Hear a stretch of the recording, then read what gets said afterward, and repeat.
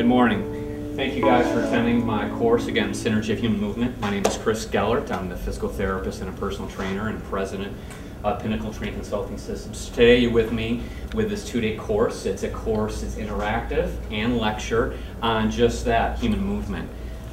When we talk about movement, or the biomechanics movement, I'm really talking about the osteokinematics, which, if you look at Mr. Spine here, is the movement that occurs between the bones.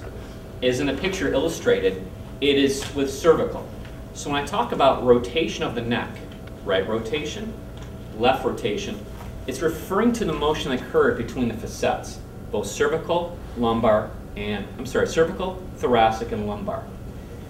With that right rotation, the facets, which are these little things that are between one another, they help glide motion. Okay? The red thing is the carotid artery, something we never want to occlude, especially as a therapist.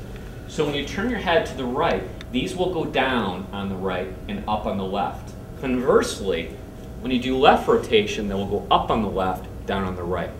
Why is that important to know? Someone may come to you with a headache or a neck problem and not be able to turn their head. So you don't want to start doing things that turn their head and twist because it could irritate the facets. It could be a disc. It could be just muscular spasm, or etc. Okay? If you look down further in page 55, movement analysis of all joints. This is an analysis of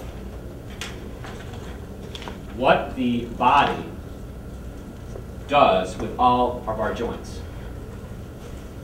And you can see on page 55, the shoulder, for example, has 6 degrees of freedom. Flexion, extension, adduction, abduction, external and internal. Why is that important? Well, if you understand the degrees of freedom, you can understand how we move and what joint is supposed to do. Then you tie that into, and we get an integrative training about how the body can move, but to train someone functional. Instead of training someone just straightforward, train them diagonal, because that's functional. Because fibers, particularly gluteus medius, are weaker in a diagonal pattern than in a straight pattern. Hold that thought. I'm going to challenge your thinking. Again, muscle fibers of gluteus medius are weaker in a diagonal pattern than a straight pattern. Okay? I have scientific research to back that up, so I'll talk about this in a minute.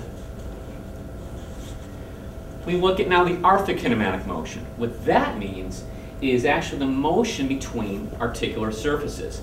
If you look at Mr. Scapula here, shoulder, as in the red, that is supraspinatus. As you all know, supraspinatus is from the supraspinous fossa to the greater tubercle. It does abduction, okay? Innervated by the suprascapular nerve. What I'm showing you here is that when you abduct, that supraspinatus is being engaged, right? But the humerus is being engaged.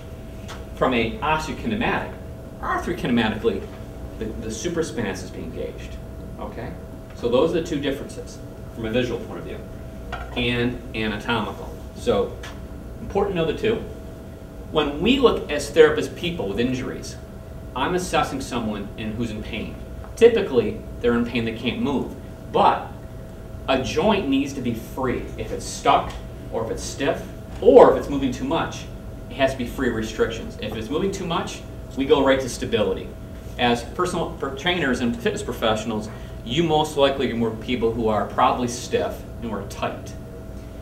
You want to stretch them. We are going to do joint mobilizations, which are going to mobilize one joint surface on another, not manipulate, to restore mobility so that the motion occurs naturally, so they can fully flex, abduct their arm, for example, fully extend or flex their knee, fully extend or flex their hip, so they can tie that into running, sprinting, climbing stairs, getting out of a chair. Common functionalities, where the stability part